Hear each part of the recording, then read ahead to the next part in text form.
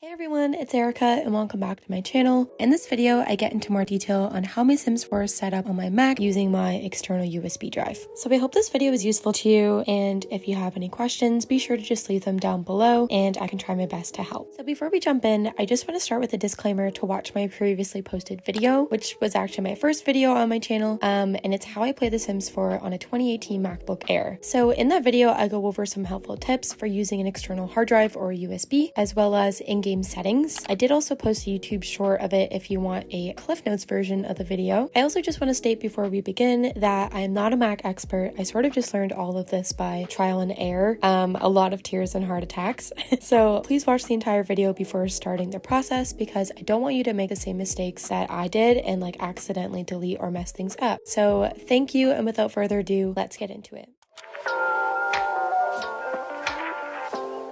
So the USB stick that I am referring to in this video is a SanDisk 128GB that supports both USB-C and USB-A functions. So I actually bent the USB side of mine by accident, so it came in handy that I had the USB-A side that I could just use instead. So I highly recommend getting one that's similar and also has 100GB or more of space. First off, let's begin with the Origin app and EA folder. Please bear in mind also that I'll probably have this video posted before Mac moves over to the EA Play app, so when we have to make that unfortunate switch, I will most likely make another video explaining my updated setup. Side note, how do you guys feel about the EA app? In my opinion, I haven't heard too many good reviews about it, especially with the issues of not being able to play offline, so I hope that they get that fixed before we actually have to make the switch. But anyways, so if I open up Origin and go under my application settings, you can see that my downloads are saved to my USB volume, or volume/USB. However, my EA folder is actually located on my hard drive. And so you're probably thinking, why isn't the EA folder also on your USB? Allow me to explain. So I originally had both the game and the EA folder all on the USB. However, I was encountering issues with my Mac saying that The Sims 4 was like already running and it wouldn't open, or other times it would open, but it like wouldn't locate the EA folder on the USB, and it would instead like create a fresh EA folder every time that I opened the app, and my save files just wouldn't be there.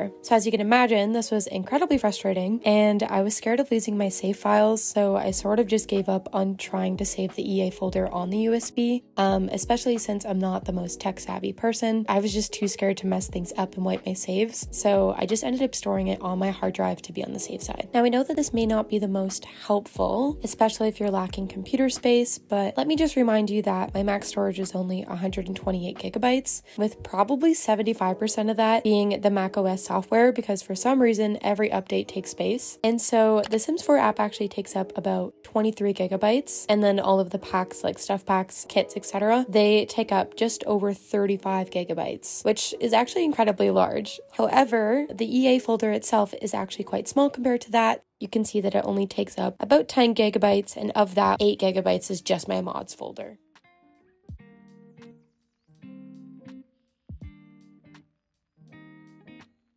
So let's backtrack a moment. Let's say that you're having troubles with the EA folder and you want to move it back to your hard drive off of the USB. For this example, I just created a blank EA folder, but your EA folder should have all of the content within it. First thing you're going to want to do is make a copy of your EA folder to your USB and rename this folder on the USB as EA1 or whatever else you want to call it. So this is essentially your backup folder. You may also save it onto another USB or a different drive, just as long as you have your backup. You can just go ahead and move the folder into your document folder on your Mac. So I'm not actually going to do this just because it will replace the one that I have. But essentially what happens with the Sims 4 game is that it automatically tries to locate the EA folder because it needs to recognize the components in order to support the running of the application. Now, I don't know the exact reason behind this, but it's kind of just the way it is. So when you open your game, it should pull from the EA folder on your computer. Periodically, your Mac will need to verify the application on your USB. So I believe this is actually just a Mac security feature. It's not really anything to worry about. However, anytime that you actually unplug your USB and plug it back in, most of the time your Mac will need to verify it. The verification process itself actually takes pretty much as long as the amount of packs that you have, as well as if you have a slow internet, if you don't have access to the internet. So just make sure that like you're prepared if you're going to be playing offline.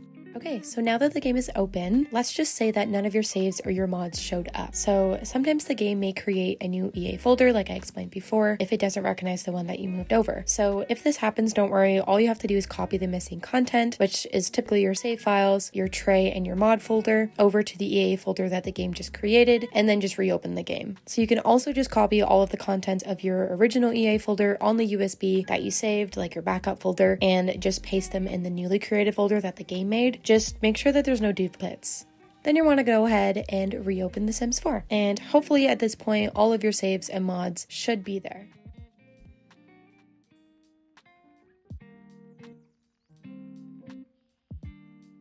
So thinking about other troubleshooting methods, let's say that your Sims 4 game is currently stored on your Mac and you're running out of space, so you want to move it to a USB. So before you do this, you want to make sure that you follow my step in option 1 to make a backup of your EA folder to ensure that you don't lose anything. So a super simple way to move The Sims 4 onto a USB is to open Origin and change the game library location to your USB. So mine is volume/USB. The USB part would just be whatever you name it. I forgot to clarify that earlier. Anyway, so your settings should look the same as mine, and then you're just going to want to locate the Sims 4 app and the packs in your application folder and drag these items, so both the app and the folder that has all of your packs in it, you're going to drag them over to your USB. Then, if it doesn't work, you may need to fully install the game onto your USB. So that brings us over to option 3.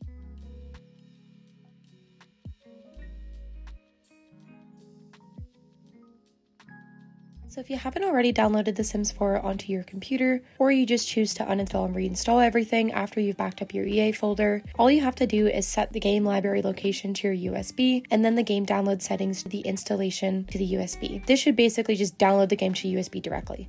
Now during this process, you really want to make sure that you do not unplug your USB, lose internet access, or have your Mac die from a low battery. Also just make sure that your Mac is in a well-ventilated area, so like not on a blanket, to ensure it doesn't overheat, as the download process is quite tiring on the computer and the USB. So at this point, your USB should look like mine, where you have your Sims 4 app and your packs all stored externally. But before I finish off this video, I want to share with you a few tips for other ways that you can utilize your USB and get the most out of external storage.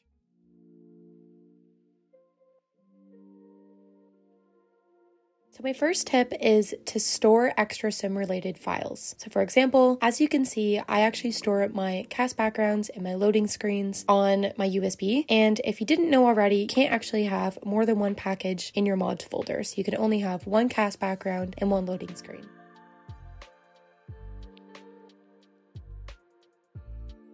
Now, in line with that, the second tip is essentially to just store your extra mods or CC on the USB. Let's say you're going to have a few ongoing saves, and in the save files, none of your Sims are actually at the point in their lives where they have a horse. However, you have a bunch of horse mods in CC that you really don't want to get rid of or have to find again. Well, you can use this USB to store them until you need them in your game. The other thing you really want to make sure though, when you are storing your mods in CC, keep an eye on that number, because obviously the more files that you put on your USB, the harder the USB is going to have to work when it transfers that data to your computer.